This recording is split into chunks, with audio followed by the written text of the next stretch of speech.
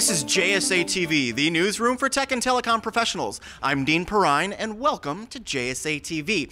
We are coming at you live from the Telecom Exchange in the Big Apple of New York City, and I am talking with my new friend, Mr. Zeev Draer. Draer, correct? I got it right. Correct. Mr. Zeev Draer. Zeev is the VP of Strategic Marketing for MRV. Zeev, welcome to JSA TV. Thank you, Dean. So, Zeev, I understand that this is your very first Telecom Exchange. How is the show going for you?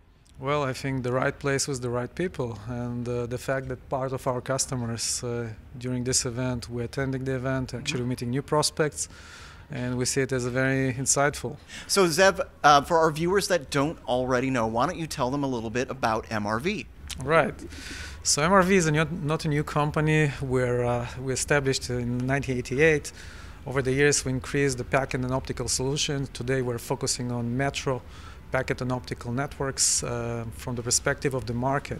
We're serving tier 1 providers and smaller service providers and data center operators. When we're looking on MRV, it's not only about technology. We have very extensive technology assets, but it's also about the people.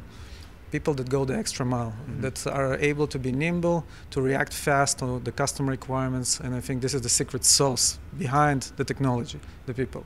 Very good, Zeev. Thank you very much. Now, we are on Wall Street in New York City, so as long as we're on Wall Street, let's talk financial institution. Now, does MRV offer a specific product for the financial institutions?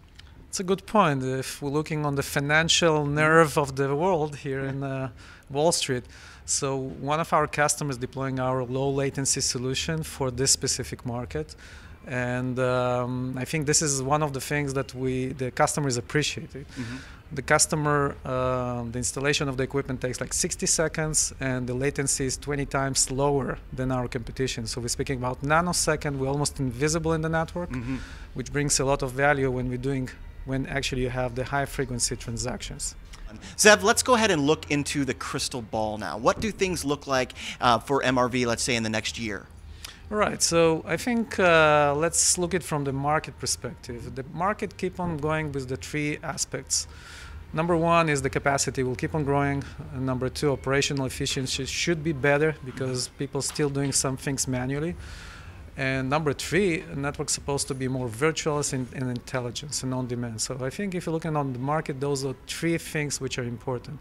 If we're getting back to the MRV, so 1, on the optical side, we keep on increasing capacity. We have one of the widest portfolios of optical transport solution for small to large, which means the option is to go pay-as-you-grow model, which we're very appreciated. Integration of packet cards inside our optical portfolio and the vice versa, which means taking optical stuff and integrating in our packet solution to give the freedom to make networks more agile, programmable, and virtualized.